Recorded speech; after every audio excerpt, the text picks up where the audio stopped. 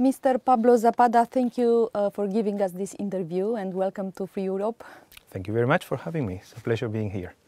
You are leading the United Nations Agency for a Refugee here in Romania since the beginning of the war in Ukraine started by Russia last year. At that time, there were hundreds of thousands of Ukrainian people coming in Romania. Now there are less than 100,000. Where are the rest of them? Well, most of the people came to Romania either directly from Ukraine or through the Republic of Moldova as a transit. And this is not only in the case in Romania, it has been also with all the other countries bordering Ukraine, of course. In total, there is 3.8, close to 3.9 million people that we have reported as having come directly from Ukraine or through the Republic of Moldova, of which, and you were right, is less than 100,000, about 95,000 people, to be exact, 95,600 remain in the country as of 2 days ago. This also includes the people who are transiting at that time. So it's kind of a photo of a given day, provided by the authorities. It's not our figures. So indeed, Romania has had the role of a transit country, but also a destination country. And being a transit country, some people may think, well, the people are just transiting. Well, the people who are transiting also need many times some kind of assistance, some kind of guidance, some kinds of counseling. Do you know what is the main reason for leaving Romania? Well, many people have already a destination in mind. So it's not a... before they came here. Before they came here. And particularly as the time passes, then the new arrivals, for instance, the arrivals of last winter, you remember the campaign of attacks to the civilian infrastructure that took place throughout Ukraine, and that prompted, in the case of Ukraine, of Romania, sorry, receiving extra 30,000 persons who remain in the country for the winter period. Some of them have returned, some have stayed. But the people who come later, then they know somebody somewhere. Mm-hmm. And this is not only for Ukrainian refugees, refugees worldwide. If they know, if they have a family member, if they have a friend, if they have a neighbor, it's easier to start when you know somebody. So in a first phase, we saw that people, some of the people really living in the first hours, in the first days, had no clear idea where they wanted to go. They just were packing their things and leaving because of the attacks throughout the country. And then eventually the situation starts to settle down and people start to settle in different countries. Different countries put together different packages of support to refugees. The legal status throughout the European Union, the temporary protection, which was activated, that gave the same type of rights and obligations for refugees from Ukraine throughout the European Union, that also helped to contribute. And people have been finding their way. For how long, we don't know. We hope it's not long, but until it is necessary. What do you expect for this autumn? Because the war is prolonging. Yep. And we don't have good news from the battlefield. Well, in our case, part of our DNA, if you will, in the case of UNHCR, is to be as ready as possible to support the countries receiving refugees. This is also the case in Romania. Romania remains a country where refugees are not only settling and are not only transiting, but a country ready for many contingencies. And we are supporting those efforts in our case. And so if we take the situation of last year as a guidance, where about 33,000 people came and remain in Romania during the winter period, we are making provisions, and the Romanian authorities are making provisions for that, should that were to happen. But now the systems are more in place, if you will. So there are systems that are working. There is at the local authorities level and at the national level, and then our role remains to support. And should there be a radical change in circumstances, we also are prepared to support. There are also Ukrainians on the borders or on the Romanian borders at that moment? Yes. At this moment? Yes, yes. So they are still coming? They're still coming. Now, in this period of the year, and we saw the same last summer, is a period of what we call pendular movements. Mm-hmm. So people who have been here try to go back home to see how is the situation, try to reunite with their loved ones, also after the children have finish the school period. In September, also in Romania, the school starts. Yes. So we have less than 1 month. Yes. You recently met with the Minister of Education, yes, and also with the Minister of Internal Affairs. Yes. Do you have any results? Yes. First, we're grateful for the close relation we've enjoyed since the beginning of the crisis. With the Minister of Education was really to review how she saw the beginning of the new school year, which indeed is less than a month away. Students are not, as the days pass, they see it closer, and to see how this integration this inclusion will take place. There's been a significant increase of children from How significant? Ukraine. Because last year we had 5,000 Yes. Ukrainian children in the schools, so it was very small part of them. Yes. Well, this year the figures we have is about 24,000 that have enrolled. We will see what happens, in which schools they will be assigned, and of course there is a need to pair the needs with the capacities. Because we don't have Ukrainian teachers. We don't have Ukrainian teachers. There are Ukrainian teachers that have been providing a supporting role in some schools, where some programs have been piloted, for instance, by the World Bank.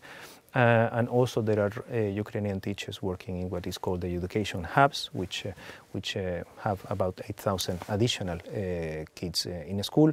And we have followed up the meeting with Minister Deca into meetings that have been taking place with the county inspectorates for education, and particularly those that will be receiving the bigger amount of children, to see how both UNICEF and UNHCR we can support. There are a number of things going on at this moment, but also we want to reach the level of how kids will relate to kids, and every kid is nervous when arriving to a new school. My son went through that last year when we moved to Romania, and I could see it, and we have seen as we have moved from country to country with my 2 children, it is always complicated to come to a school in which you may not speak the language. We don't know anyone. You don't know anyone, you don't know how things will go, so there will be a lot to work, if you will, also with not only with the institutions, but also at the level of the classroom, with the teachers and with the pupils, because at the end of the day, and this is really what we see everywhere in UNHCR, when we speak about refugee matters and we remain in the figures or remain about the big trends, it is all good and fine, but the real protection happens when people meet people. The real encountering is fundamental. And this happens in the workplace, this happens in the metro, or happen as we were discussing a little bit before this interview in the Gara del Nord in the first days. There's a number of places where when people meet people in the neighborhood, the dynamics changes. And do you know how many Ukrainians are working here in Romania? Well, we learned from the Ministry of Labor last week that the figure was 6,850. Which is this is the official figure. Now we know that at 25%, because of the surveys we do, at 25% of the refugees who are in Romania have kept their jobs in Ukraine or are somewhere teleworking. And they are working remote, probably. They are working remote, about at 25%. Plus then, more or less, a 10% additional. These are the official figures, but again, the surveys we do indicate that an additional 10% are working in Romania in one situation or another. So that makes about a 35%, over a third, a little bit over a third of refugees who are already self-sufficient. And that's quite encouraging. So between the figures of enrollment in the schools and the figures of persons accessing jobs, and this increases every day, and we have a number of partners working on that, not only us but also other organizations, that's quite encouraging. It's not as fast as we would have liked, Language barrier remains a major issue. Recognition of previous labor experience, etc., also is something that needs to be worked into the individual process of hiring a refugee, etc.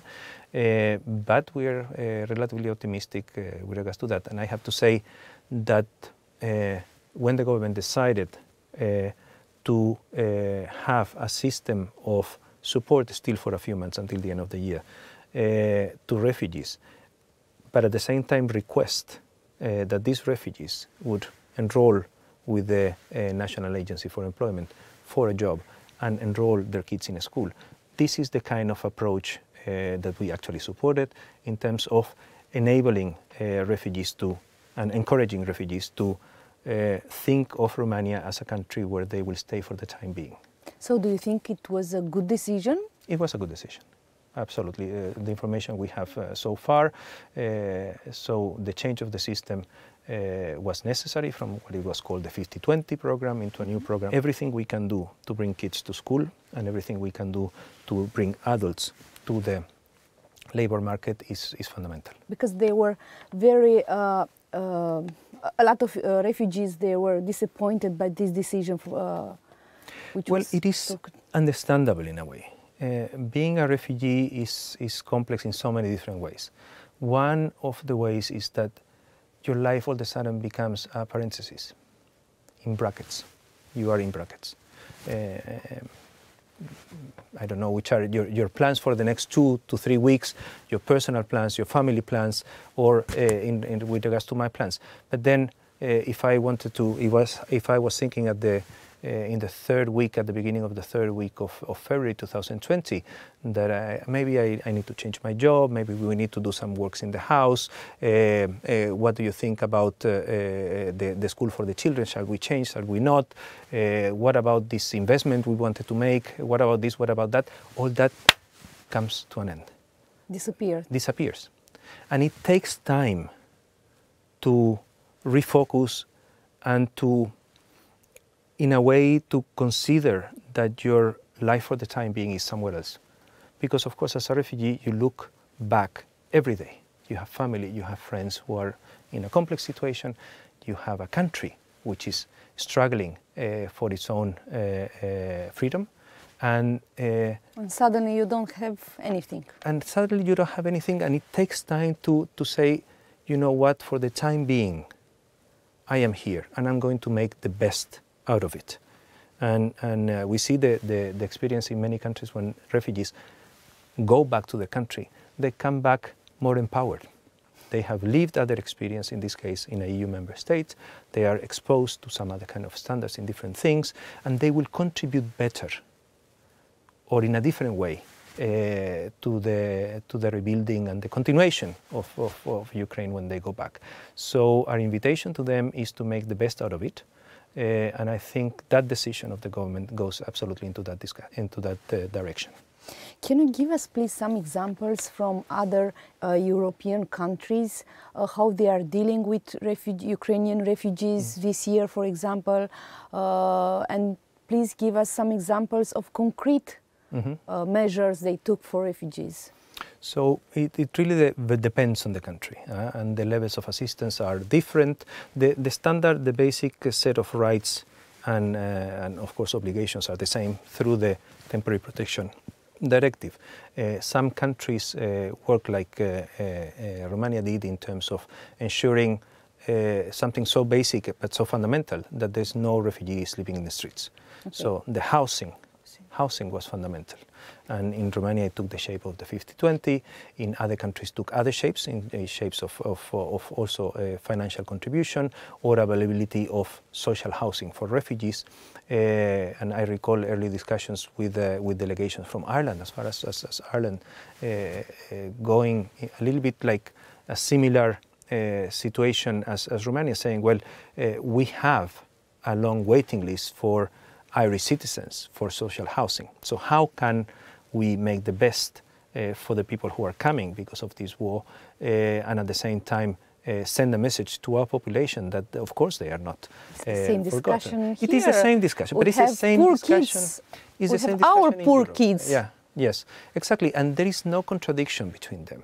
And it is important, particularly for a country like Romania, to refocus on the issue of numbers. And I said that it was the most important is the personal contact. But let's go a couple of steps up into the numbers. And I've used sometimes this comparison.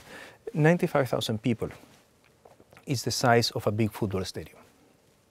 I am a fan of Real Madrid, which has 81,000 people. I live nearby the stadium of Real Madrid, so I would see every second Sunday or every Wednesday people coming in similar numbers to the neighborhood in a way. And the Barcelona stadium, which I'm not really happy to give that good example, but they have 99,000 persons every given Sunday in the Camp Nou. Now, of course, the situation is more complex for refugees, but we cannot really think that a country like Romania cannot deal with that. If that were the case, it would be really something terrible. We cannot say that Spain cannot deal with 180,000 persons. That is the Barcelona plus Real Madrid stadium. The institutions are there, the capacity is there, the will is there. What we need to be sure is that the messages don't get confused. And what's missing? I think at this point, on the one hand, there are different elements. So on the one hand, it is refugees making up their minds that they need to make the best of their time here in Romania. That's one element. Another element is the institutions accepting that this is a situation that they need to adapt to. And it's not for 6 months, it's not for 8 months, we don't know how long it will be. So the sooner this adaptation takes place, the better. At the same time, it's the society. The society is not a competition for resources, because many of these resources really come from different sources and are certainly not affecting the social programs for Romanians. There are a lot of lies and a lot of understood things. Yes. They are circulating to the social media. Yes, there are. And that's which are the most dangerous? In UNHCR, because we started to see this, and we discussed with a number of partners, we discussed also with the authorities, and we decided to launch our own campaign for several weeks that has focused on myths and reality, if you will, and on a critical element that we were seeing in social media, but also when discussing with the host families, with the host communities, which is this understanding that people were not, some Ukrainian refugees were not grateful. So the campaign focused on Mulțumesc România, thank you Romania, and it gave the possibility to 6 cases, but through them to the wider community, to make manifest what refugees tell us every day when we work and we talk with them, which is, listen, we are extremely grateful for being here. Mr. Pablo Zapata, thank you very much for giving us this interview. Thank you very much.